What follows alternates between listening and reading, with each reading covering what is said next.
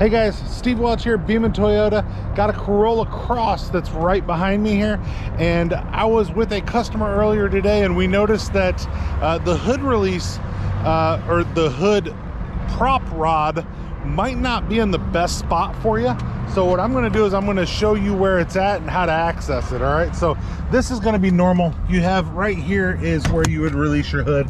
All that's normal, no big change there. All right, but once you get under your hood, which easy way to do this, always come over to the right here and slide. You'll find your latches right here, and then you can lift this up. Right, so what I'm gonna have to do is throw this key in my pocket.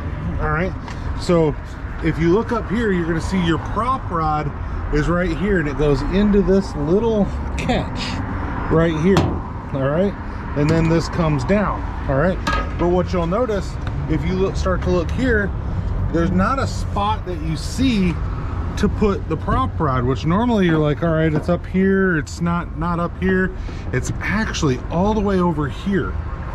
All right, so that's where your prop rod goes. So kind of backing off, you can kind of see. So the spot for your prop rod's in kind of a weird location on this car. So when you're putting it in there, that's where it goes. Obviously, you'll see if I kind of lift this back up a little bit. I'll do it one-handed here for you. Has a little catch on the back of it, right? But you can see right where it goes. It's right here.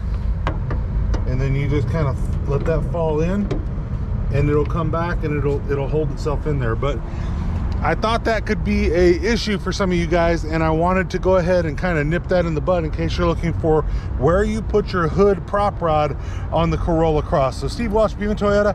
Hopefully I helped somebody out there. If it did, definitely give me a like, subscribe. Appreciate you guys. Have a great day. Bye.